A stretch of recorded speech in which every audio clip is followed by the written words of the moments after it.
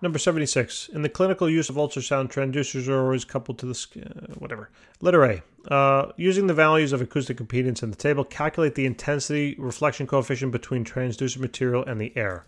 So the intensity reflection coefficient is alpha over here in the formula, okay? Or A. I mean, I've seen it both ways.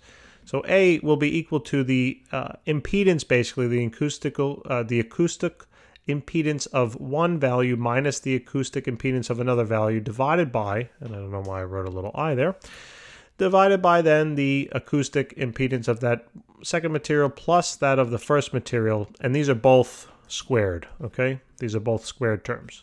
So basically just find the absolute difference between the two, add them together, square both results, and you're good to go, all right?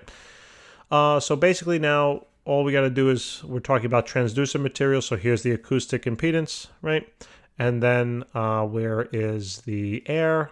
Here it is, right? So all we got to do is this. So this is basically 30.8 times 10 to the 6th minus then 429, all divided then by 30.8 times 10 to the 6th plus then 429, I don't even know what I'm saying anymore, squared, and then this thing squared.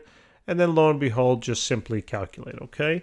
So this is going to be 30.8 times 10 to the 6th minus then 429. That's squared, and then divided now by parenthesis, 30.8 times 10 to the 6th plus 429. And that whole thing squared, and what do we get? About 0.9999, right? 0.9999, whatever. So it's basically 1, okay? And then that's letter A. And now letter B. Calculate the intensity between the transducer and the gel, okay? So it says, and then what does it say? Assuming for this problem that it's acoustic is the same as water. So basically between water and this barium, whatever, right? The transducer material. So I'm just going to do it in the calculator. I'm not going to write it down.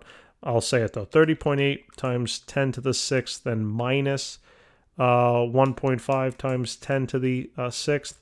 Close those parentheses, square it, then divide it by now, open the parentheses, 30.8 times 10 to the 6th, plus then 1.5 times 10 to the 6th.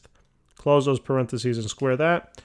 And here we're going to get a value then of approximately, for part B, the A value here is going to be 0.822, or 823, I guess, when you consider rounding.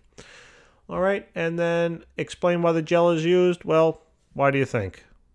Right, it matches the impedance better, okay? The reflection coefficient is lower, all right? And yeah, cool. All right, guys, thanks for, there's less, it can penetrate better. That's basically what it is. All right, guys, so thank you so much for tuning in. Please remember, subscribe. We'll see you soon. Bye.